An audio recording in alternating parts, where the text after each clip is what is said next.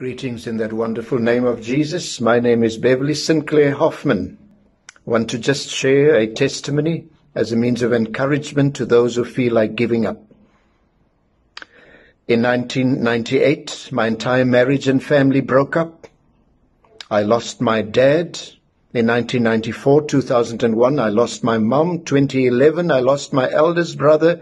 2013, my daughter died. 2016, my brother Roderick Hoffman died. And this year, my last remaining brother Andrew died. In the process, God has proven himself to be absolutely faithful, more than able to do exceedingly and abundantly above that which I required, thought, or even could imagine. In the process, some very important things God taught me. He said, son, step out of the way, because if you step out of the way, I'm able to do in your family's lives what you cannot do, and I need to do in your life what needs to be done. And so God did an amazing work and restored my marriage, family, and home.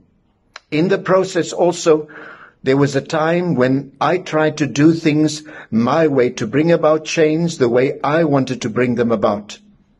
But God showed me that it is only the divine factor that needed to operate.